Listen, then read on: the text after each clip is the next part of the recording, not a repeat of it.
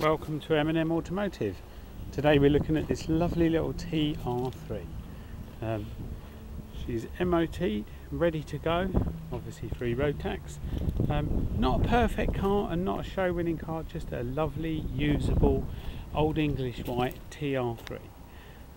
Been restored and painted and you know, completely rebuilt over a period of years, so not a fresh kind of like trailer queen that would be run around and took places on the back of a trailer. This car you could actually use, have some fun with, and then at some point when you've had enough, you just put it in the garage and wait for the values to rise, which they inevitably will do. So if I just come onto the interior there, all in one piece, all as it should be, key and pressing and on the button, lovely, sounding nice, going all the way around the vehicle.